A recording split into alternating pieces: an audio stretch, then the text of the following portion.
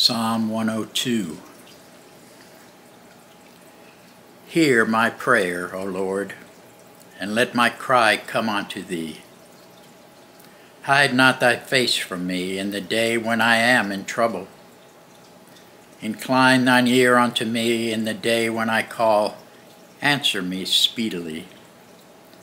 For my days are consumed like smoke, and my bones are burned as a hearth.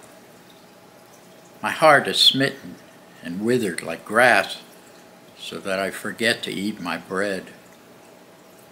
By reason of the voice of my groaning, my bones cleave to my skin. I am like a pelican of the wilderness. I am like an owl of the desert.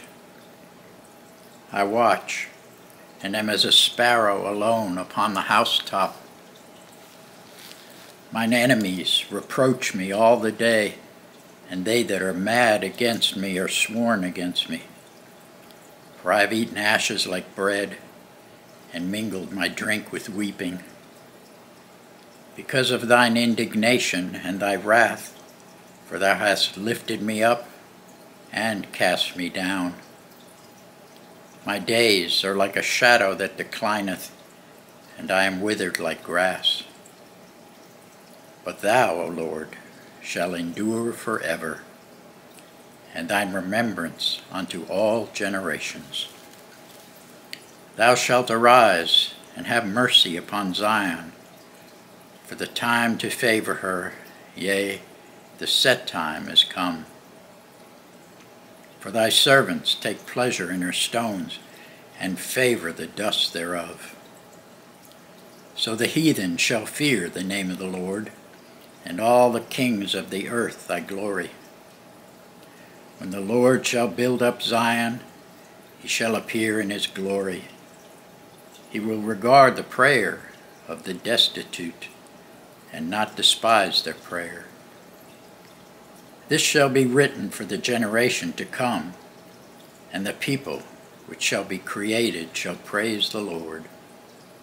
For he hath looked down from the height of his sanctuary.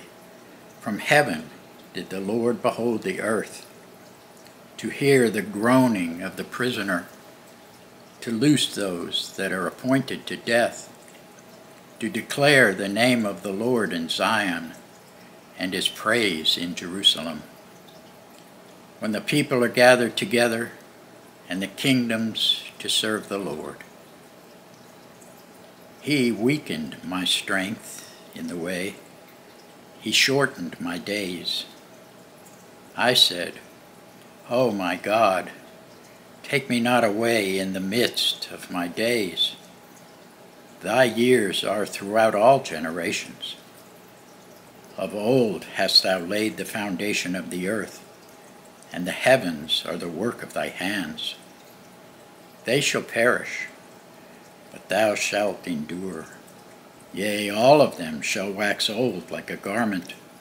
As a vesture shalt thou change them, and they shall be changed. But thou art the same, and thy years shall have no end. The children of thy servant shall continue, and their seed shall be established before thee. Thanks be to God for his word.